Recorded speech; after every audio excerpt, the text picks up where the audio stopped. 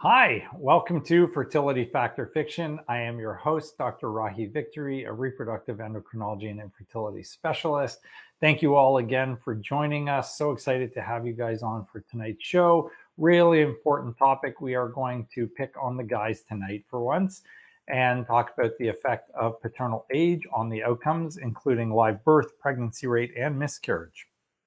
Super important topic because all too often we focus a lot on the women because you're such an important and integral part of this journey, but the guys definitely play a role as well. And the outcomes are very important for the men, and where the men's impact and where the men's contribution has a significant factor or component in how everything goes.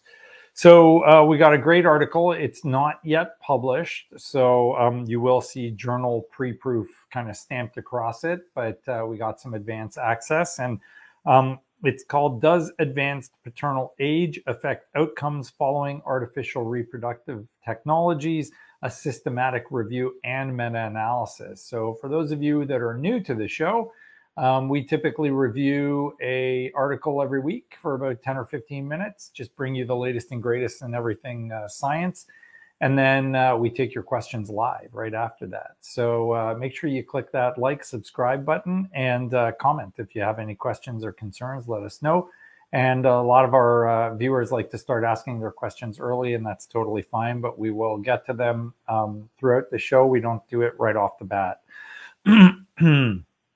So this article is, as I mentioned, just coming out. It's from a large group. And they basically analyzed whether or not they had evidence from various other studies that, when combined together, could provide them with the answer to the question of, does paternal age impact your live birth rate? Does it impact the pregnancy rate? And does it impact the miscarriage rate? So it's from a group of doctors in the UK. And they also had some in Italy as well. So quite a large group of physicians all working together on this. And so essentially what they wanted to look at was the fact that there's plenty of data showing that maternal age has a significant negative effect on the outcomes because of the fact that they will end up having a higher rate of aneuploidy, primarily decreased egg quality, and that can have a very significant effect, obviously, on the outcomes.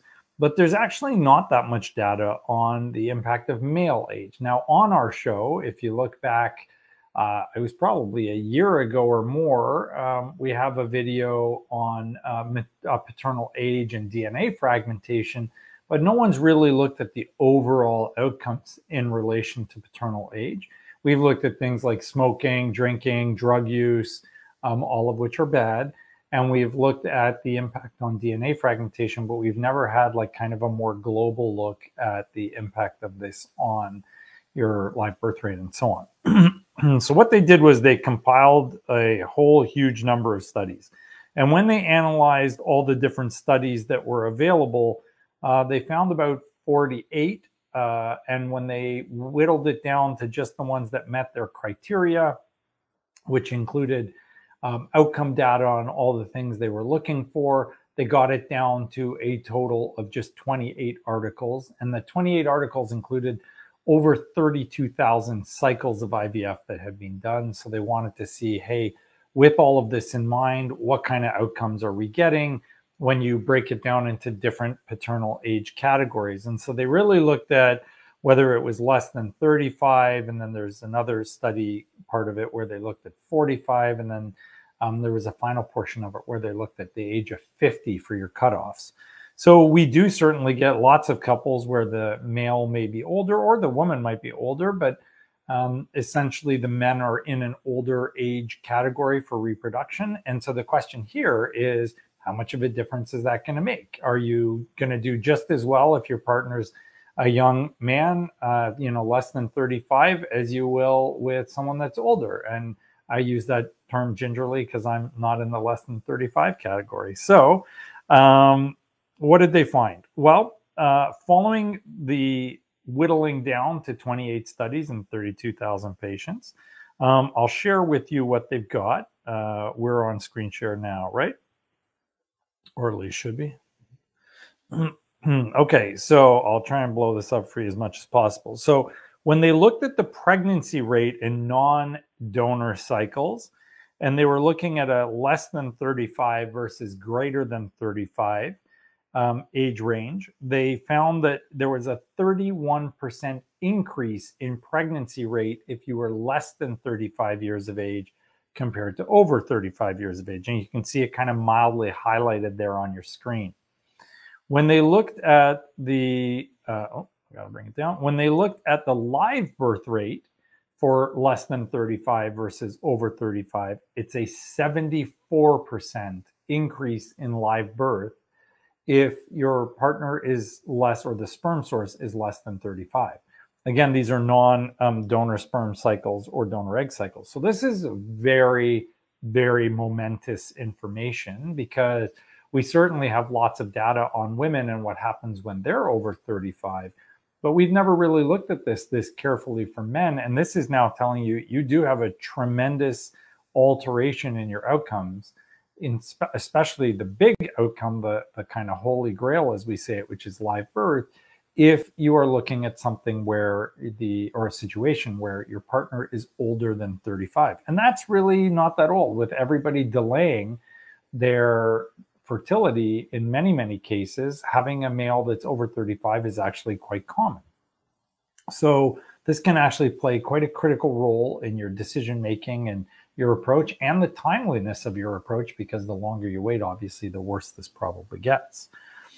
They then looked at the miscarriage rate, and when they looked at the miscarriage rate, they found a 38% increase in the miscarriage rate when the man was older than 35. So this is very, very important, but it wasn't significant, and it wasn't statistically significant. So they said this part they didn't really feel was a big issue, and so they weren't focusing on it in that particular group. So then they moved the age cutoff to 40 and said, well, what if we shift the cutoff from 35, which is really going to capture a lot of men, because they're all, a lot of men are going to be over 35. What if we shift the cutoff and say less than 40, over 40? So you can see that down here as well. And here they said the pregnancy rate was 65% higher if you are less than 40 versus over 40. And for the live birth rate, they showed that it is 110%. So that 2.1 odds ratio you can see there highlighted in yellow, that's 110% increase in live birth if you are less than 40 versus over 40. So a huge, huge difference when you use this 40-year-old cutoff. What happened with the miscarriage rate? So now you found a statistically significant decrease in the less than 40 versus over 40. It's a 26% decrease in miscarriage if the male is less than 40 compared to over 40. So again, very, very, very important. They then went and looked at secondary outcomes, and for these, they started splitting it up into a 50-year-old cutoff to see if that made a difference. So when they examined the fertilization rate, so these are the number of eggs that you can turn into embryos, and they used an age cutoff of 50, they did find a significantly greater proportion of fertilization if the patients were less than 50 compared to over 50. And it was modest. It's an 11% increase in fertilization. So you'll still probably get good fertilization with an older guy, but it will be a little bit better if the male is younger than 50. When they looked at cleavage rate, which is the number of embryos that are going to divide, it was quite significant for over 50 versus less than 50. The less than 50 group had a 67% increase in the number of embryos that are going to go on to divide and develop. So again, very, very important, especially for women that think the solution to their problem is donor egg. If your partner is much older, you're still going to see some compromise in the outcome, and that is very, very important for people to recognize. When they looked at blastocyst formation, so again, this is very important for us. We want to make sure we're getting to the stage where the embryos are good enough to use. they found a 61% increase if you were less than 50 versus over 50. And interestingly, when they looked at top quality embryos, so these would be your 4AA, 5AA, 6AA embryos or ABs, they basically did not see a difference regardless of the age being less than or over 50. So this data is really, really critical for people to be aware of because of the fact that it really impacts a lot of different groups. It's going to impact people trying with their autologous samples, and we can stop sharing, I guess, now. It's going to impact people who are trying with their donor samples as well. So if you're using your own sperm and your own eggs, then obviously it's going to have an impact if your partner is older. So even if you're young, but you have an older partner, it's going to make a difference. If you are using donor eggs, but you're using them because, for example, the woman is older, then if your partner is older or the male sperm source is older, you're also still going to see a decrease in success and an increase in miscarriage. And that is really valuable information for us to have, because this helps me give you better, more honest, and more clear advice on what to anticipate when you're going through a cycle, because it does mean that the donor egg will not necessarily be a cure, and it may necessitate, improving the sperm, looking at opportunities to get the best sperm possible. Sometimes we use devices. There are multiple modes of selection for sperm. And so some of that may need to be implemented to try and nudge the numbers a little bit more in favor of success. Very helpful for the lab to know, very helpful for us to know, and critically, really important for you to know so that you can make the best decision possible for you.